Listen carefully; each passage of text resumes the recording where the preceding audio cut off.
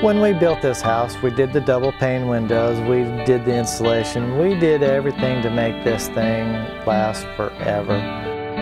I've heard people comment as they come out here, the beautiful scenery. It's a very, very comfortable country house. I think there are certain things that we were really looking for after being in the house that we had previously been in.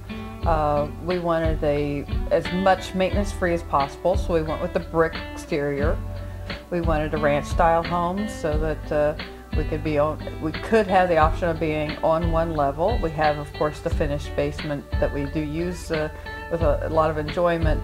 The family room, we tried to center it around the fireplace.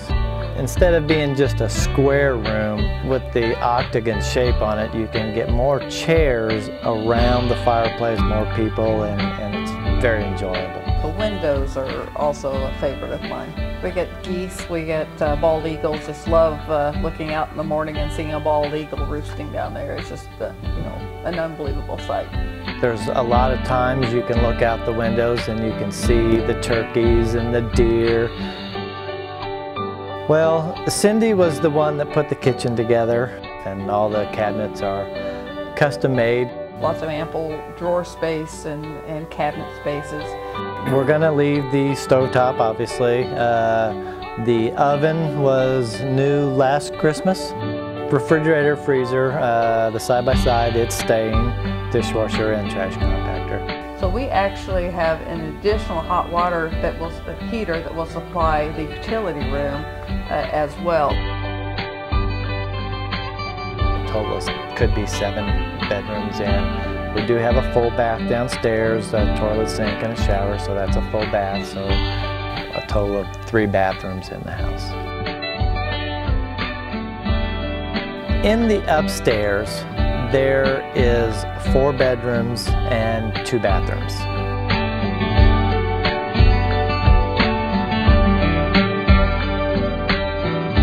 One of the bedrooms upstairs we did use as an office.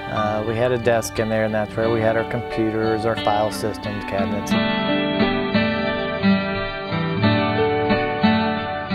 A couple years ago, we installed a geothermal heat pump system. That system has worked out really, really well for us. Our heat and electric bill maximum might reach $180 during the winter, $150 during the summer.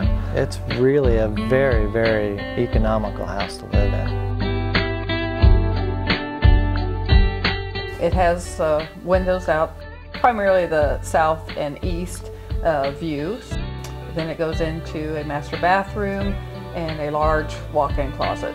We did just remodel the bathroom. We just did that 4 months ago. Put in the tile and a new toilet and everything, so that the bathroom's been remodeled and it looks very, very nice. We finished the basement. It's completely finished.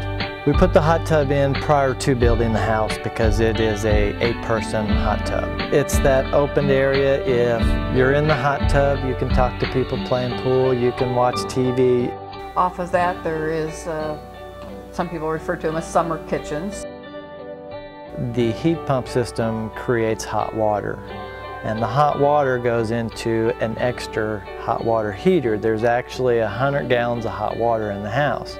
And living with 2 other girls, plus my wife, we never run out of hot water. We always have plenty of hot water, and it's been a real plus for us.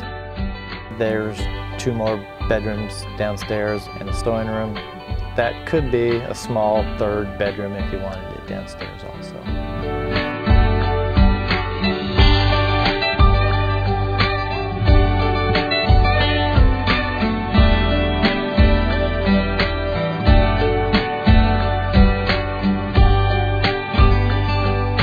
There's 56 acres surrounding the house and the barns.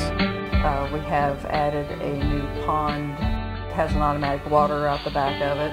There is excellent deer hunting, excellent turkey hunting in this area. Several years ago, I got a 13-point buck, which was a wonderful thing. We shopped around for buildings, and Morton Buildings was the buildings we thought were the best value.